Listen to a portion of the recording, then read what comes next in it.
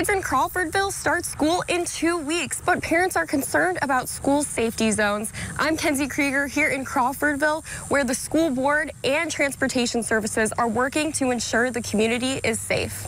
Right now, Crawfordville Elementary's bypass lane is under construction. This is designed to ease overflow traffic during school drop-off and pickup times.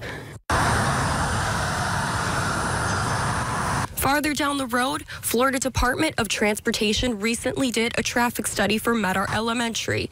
As a result, they will be installing reduced speed to 45 miles per hour signs.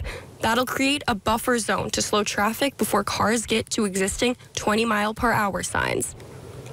I talked with one of the truck drivers who says speed here is a big concern. And with people not being able to see around that corner, it's going to be hard because it's automatically you stop. You don't see it until you get right up on it. His concerns are echoed by workers near the school who see people speed by daily.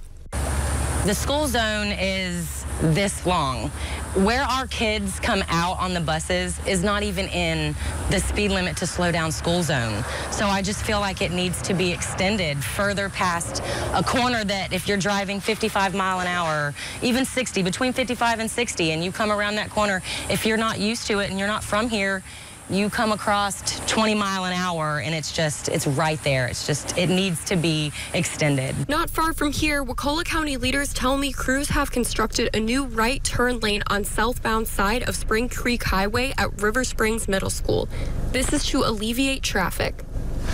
Wakulla County students go back to school August 11th. In Crawfordville, I'm Kenzie Krieger, ABC 20.